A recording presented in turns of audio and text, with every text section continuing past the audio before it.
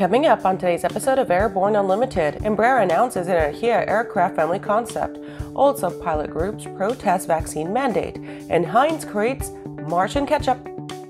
Thank you for joining us. I'm your host, Kimberly Kay. Embraer announces Energia aircraft family concept. Embraer announced its new family of sustainable concept aircraft as it seeks to prepare for industry, world, and company goals of decreasing carbon emissions. The move will help set the stage for Embraer's target of achieving net zero carbon emissions by 2050. The first, ready by 2030, is the Energia Hybrid E9-HE, a 9-seater aircraft with hybrid electric propulsion, rear-mounted engines, and a 90% CO2 emissions reduction. The second, ready by 2035, is its battery-powered sibling, the Energia Electric E9-FE. The 9-seat FE will emit zero CO2 emissions and can be driven by aft contra-rotating propellers. Around the same time in 2035, the H2 Fuel Cell Energia is expected. The E19H2FC will have 19 seats, with rear-mounted engines, zero carbon emissions, and hydrogen electric power. Finally, the H2 gas turbine Energia, a combination hydrogen of Jet A turbine aircraft, will be ready in 2040 with seating for 35 to 50 passengers. The new family of aircraft will be branded under the Energia name, with each aircraft containing a different propulsion system, fuel type, and readiness date.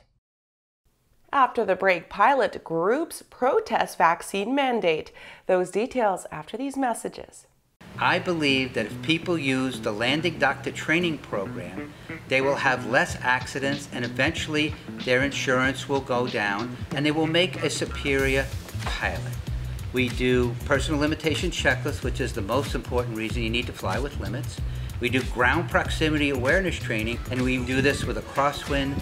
We've been operating 6 Bristells for 2 years without one insurance claim. The Landing Doctor program is working, and you're going to hear more about it. The Zephyr is what you have always wanted. A highly capable 2-seat turbine-powered helicopter with great ramp appeal, 100-mile-per-hour cruise speed, 172 nautical mile range, and to top it all off, a first-of-its-kind emergency airframe parachute system, the Curdy Design Zephyr. Unique, advanced, innovative, and highly capable. Your ultimate freedom machine is available now at zephyr.eu.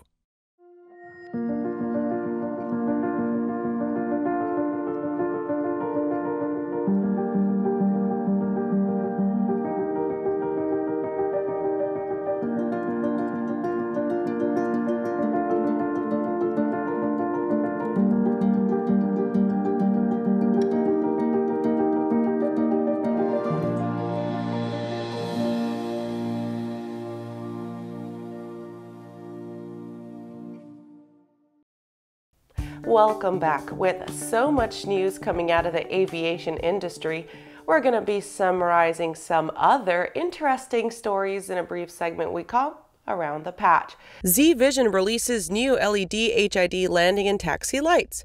XeVision announced their extreme LED lighting line with improved 35, 50, and 75-watt HID systems.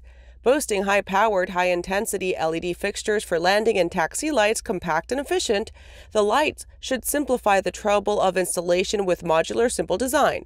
Warranted for 2,000 hours or 5 years and backed by simple, robust LED tech, the extreme systems will put to rest bulb shopping for good. Upgraded KA-226T completes test flight. Rostec State Corporation's Russian Helicopters Holding Company has commenced its flight test and made the successful first flight of the KMOF KA-226. The testing has been centered at the test facility of the MIL and KMOF National Helicopter Center, a hub for the country's rotary expertise. For the first time in Russian design history, the rotorcraft will be blueprinted and developed entirely in digital design software. Carpenter Avionics is now Forge Flightworks.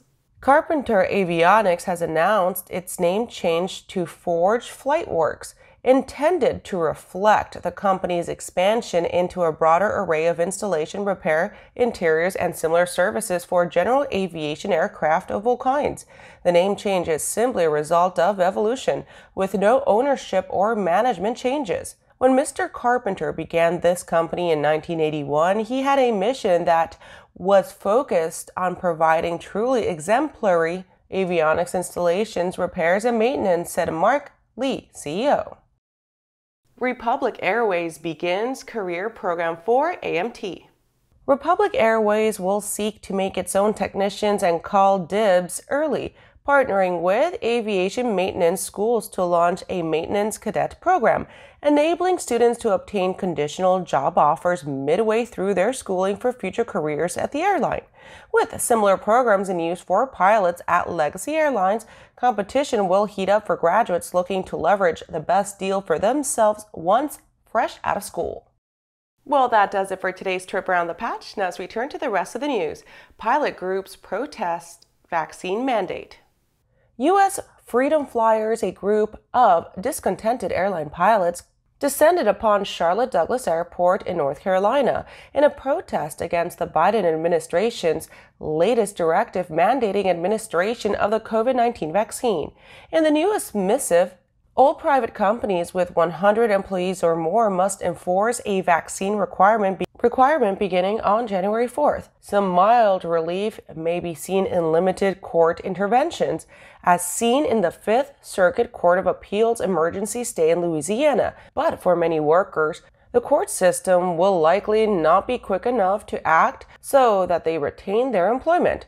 Pilots have been one of the more visible groups fighting the mandate, taking issue with what some see as forced administration of a medication that infringes on supposedly sacred bodily autonomy, with concerns ranging from religious reservations about the possible use of aborted fetal material to health issues that preclude vaccine administration. The number of pilots who have resisted the vaccine has been an uncommonly visible example of an industry in mild, muted revolt. After these messages, Heinz creates Martian Ketchup. I'll explain after the break. Pilot Communications USA is proud to introduce our latest headsets, the Carbon A1 Active Noise Reduction and the Carbon P1 Passive Headset. Carbon fiber makes our headsets 30% lighter than others, which significantly reduces pilot fatigue. Our BlueLink hand control unit allows you to connect two devices at the same time, and the record out capability can send audio to an onboard camera or digital recorder. Get the headset that's so light you may forget you're wearing one at pilot-usa.com. There's a difference between charting a steady course and pushing for the ceiling. And for nearly a century, Hartzell Propeller has been defining that difference. It's in our passion for engineering and research and our dedication to testing the limits of performance. We are built on honor. We are Hartzell Propeller. When adventure is calling, the Bory by Aero Volga is the plane you need to answer the call. Bory's composite design is simple, reliable, and economical, with impressive performance and no gimmicks. Designed for the wilderness and proven durability in a flight around the Arctic Circle, the Bory has what it takes to handle your next adventure. Featuring 2 large cargo compartments, a comfortable modern cockpit, and a Rotax 912 power plant, the Bory Amphibian is now available in Canada. Experience the Bory for yourself at flightsimple.com. Welcome back. Heinz creates Martian Ketchup.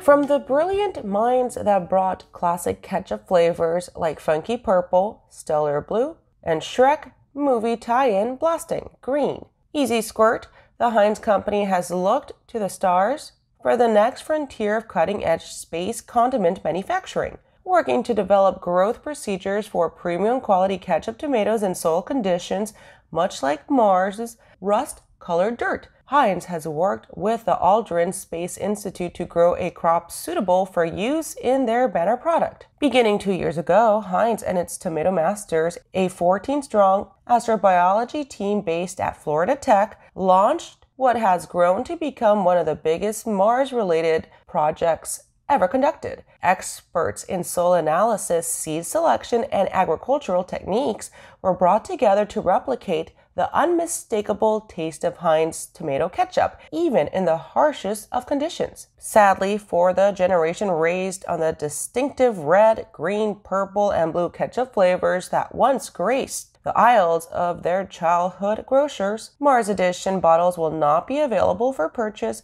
being a small batch unsuited for mass production. Heinz insists their rigorous quality testing granted the resulting bottles the go-ahead to represent the Heinz standard.